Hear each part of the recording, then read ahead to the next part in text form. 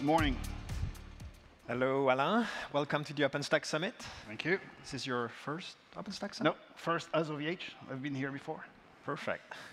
So being French, I happen to know a lot about OVH, and that might not be the case of everyone in the audience. So could you give us a quick introduction of what OVH is? Sure. So OVH is a company that was founded in 1999 by Octave Klaba. You may have heard the name of the man.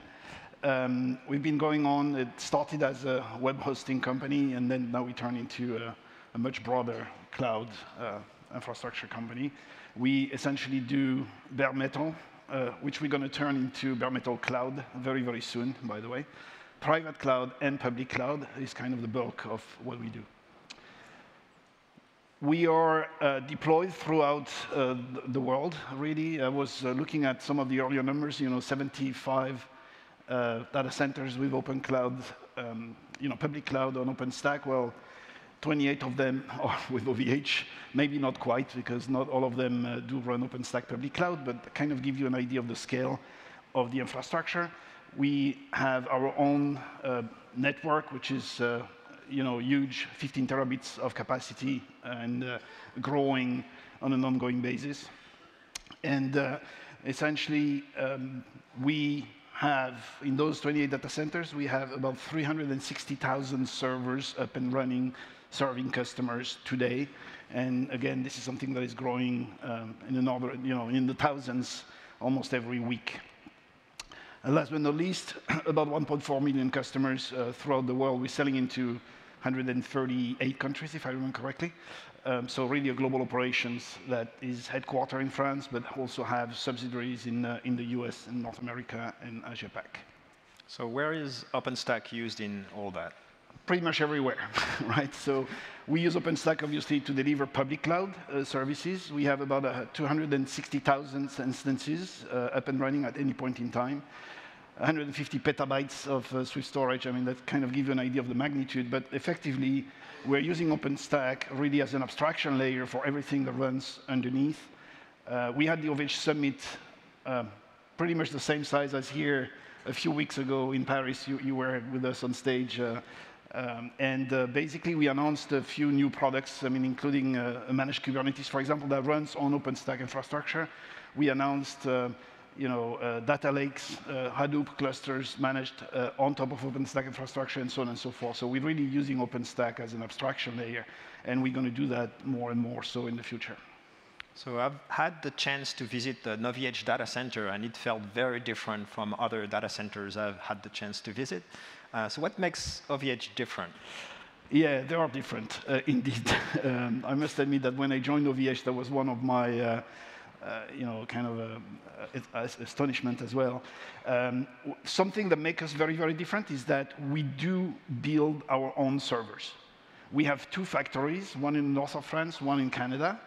And with those factories, we're building the servers. And when I mean we build the servers, we go from sheet metal all the way up to selling OpenStack services and anything above that. As you can see on the video, we're building and assembling the servers, but also the racking systems. And that's one of the things that differentiates us quite a bit, because the reason why we do this is because we are cooling our servers with water. And we've been doing that for over 15 years, which at the time was a complete first. We do that at massive scale. And this is allowing us to have a very, very lean and cost-effective operations. Every single CPU in OVH has a little water block on it and is cooled by water. And by doing that, we have 98% of the data center rooms are air cooling free, which make it quite different indeed. As you can see on the video, this is how the data center looks like at OVH. Yeah, I can really see how the open infrastructure idea resonates really well with OVH hacker culture. And can you tell us a bit more about OVH view on open source and open infrastructure? Yeah, so this is what Octave Klaba is saying about OVH, right? This is our motto is actually innovation for freedom. And the thing that is very important in this is, of course, we want to innovate. Everybody wants to innovate. We want to differentiate ourselves. Relying on OpenStack and open source infrastructure is enabling us to do that faster than anybody else. or at least faster than people who are not relying on open source infrastructure. That's one thing. But the other thing that is very important to OVH is we are very big on transparency and reversibility. We don't want to make customers captive of our own services. We build everything for customers to be able to come in and come out if they want to do so, right? Move data in, move data out. For example, we don't charge on ingress or egress bandwidth at all, right? And because that's a big impediment for moving data in and out. So for us, open source is very much part of that reversibility mechanisms. You want to take your workflows and your data from an open source environment in our cloud into your own cloud or into another cloud. You are absolutely free to do so, and this is enabling that customer freedom and data movements and workflow movements. So you gave a lot of big numbers earlier, but it's a bit abstract. Could you give us a better idea of what's happening on a day-to-day basis within OVH? Yeah, so when you asked that question, I said, well, how can I represent what we do on a day-to-day basis? So I said, well, let's take a month, right, and give you an idea of what we've been doing over a month. So that's the month of October, right? In the month of October, we basically prepared and deployed 3 new OpenStack regions. In North America, in Vint Hill, on the West Coast, data center that we have. We did the same thing in Asia Pac, in Singapore and Sydney. So we did that thanks to the deployment automation based on Puppet. We are now able, once the infrastructure is up and running, right, and the servers are provisioned and everything is ready, it takes us 4 hours to activate a new region. Right? And by the way, new regions at OVH, something that people should know as well, is that this is also our way of scaling. So we have regions with 1,500-ish servers per region. And once we get to that capacity limit, we basically deploy new regions. So that's the reason why we have 24 worldwide. I said 4 hours, sorry, it's 8 hours. What takes us 4 hours is what we did in the same month. We've actually updated 22 of our 24 regions from an old version of OpenStack. We were running Juno until recently. We moved everything to Newton. So we are just 2 regions away from having the entire infrastructure upgraded to Newton. That upgrade was actually a massive amount of work, as you can imagine. It took us a while to do all the R&D around it and automate it, but now we are able to do that in 4 hours. And we have to understand that some of these regions have over 50,000 instances. And we do that with no downtime, no customer's impact, no nothing. We do that overnight. That's what we do while you sleep. It takes 4 hours to upgrade a region from Juno to Newton.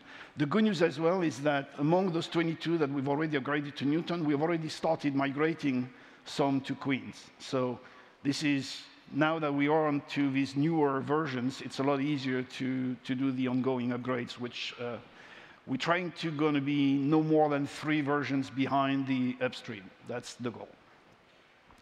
All right. What did we do? Well, we actually produce a few new flavors, and one of them is actually a GPU flavor. So if you go on OVH OpenStack Public Cloud, you can actually now consume GPU flavors based on Tesla, the last generation of NVIDIA, with the NGC, which is the NVIDIA path for managing your data and your AI, and soon your machine learning as well. And we decided to do that with the PCI pass-through mechanism so that customers can have access to the full performance and capacity of the GPUs. What else? We have one of our big customers, actually the European Spatial Agency, more specifically a project called Copernicus. I don't know if you heard of it, but it's basically a number of satellites around the Earth that are monitoring the health of the Earth, taking photos, and other things, and streaming 1.5 gigabits of bandwidth constantly. Last month, we've actually added 2 petabytes of data to our storage infrastructure, just for that one project. This means that every month, we have to install 1,300 disks just for that one customer. Kind of give you an idea of the magnitude of the project, right? That's also what happened over a month in October. And last but not least, that's the number of instances that we found in a month. which basically, if you do the math, we have 260,000 instances up and running at any point in time. That means that every month you reset all of them every week. That's what's happening in the OVH Public Cloud in a month. Yeah, that sounds like a busy month. Especially you had your summit in the same month. That's true. So what are your future plans? Is there any a new OpenStack component? I can see the slide is kind of telling some of you may recognize the icons. Deploy at scale for future? So a few things. First of all, I first want to thank you, all you guys, for what you've done, because we wouldn't be where we are today without the OpenStack community delivering all these projects with the quality of the code that we have. And one of the bigger contribution to the community is basically that we're testing at pretty big scale, as you can see, and that I believe is a good contribution back to the community. Moving forward, there are a few things that we absolutely want to do. The first one is, I did kind of spill the beans already. We are going to make our bare metal offering, which is by far the largest business of OVH, a bare metal cloud. So we are going to enable Ironic so that people can consume our bare metal servers through the OpenStack APIs. And moving forward, we also, as I mentioned, OpenStack becoming really the de facto under-cloud abstraction layer for us. We are actually about to launch a number of cloud databases, services, load balancing, HSN for storing your keys using Barbicans, and there are a few more projects like this going on. So there are about 30, 35 OVH engineers. You'll recognize them because they have a fantastic red hoodie. And talk to them, right? I'm sure that you're going to have a lot of feedback to provide you in terms of the technology and what it provides. And again, I want to thank everyone in this room for all the great work that you've been doing over the last years. Well, it was all great insight. I feel like we're out of time, unfortunately. So is there anything else you wanted to add to? No, I think I said it all. Thanks again, and keep going. We're doubling down on OpenStack as a public cloud and an abstraction layer, and we have every intention to continue to grow that way. Thank you. Thank you, Alain. Thank you, Pet.